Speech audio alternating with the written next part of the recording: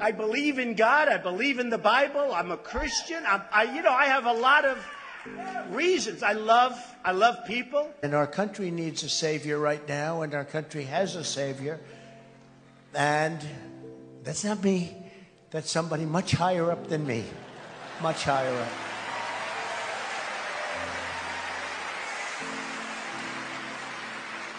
We just do what we have to do. But the life and death and resurrection of Jesus Christ forever changed the world. It's impossible to think of the life of our own country without the influence of his example and of his teachings.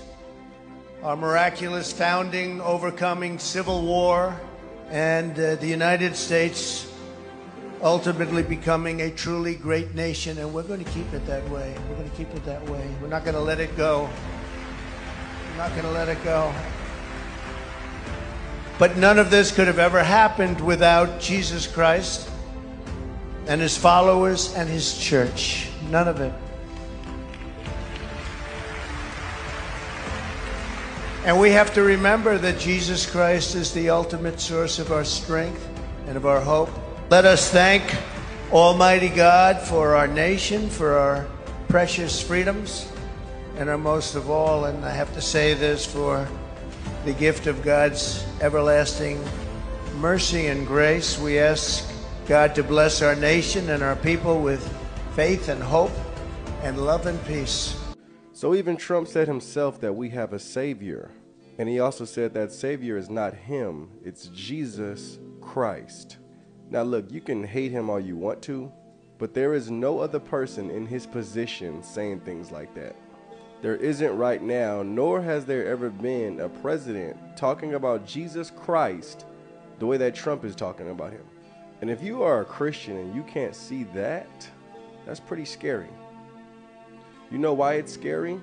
Because that would mean you're acting off of what you think about this man. And if the Lord acted out of what he thought about your past, you'd never be forgiven. Trump could repent yesterday, today, tomorrow, and come into his process and begin walking to become a new creation in Christ. And those who are truly Christian should see things like that. And when you don't, that's terrifying. Never have I seen anyone in this man's position talking the way he talks about Jesus. Is he perfect? Far from perfect. But can the Lord be using him? Most definitely. And if the Lord is using him and you are coming against him, you are coming against God. I truly pray you understand that.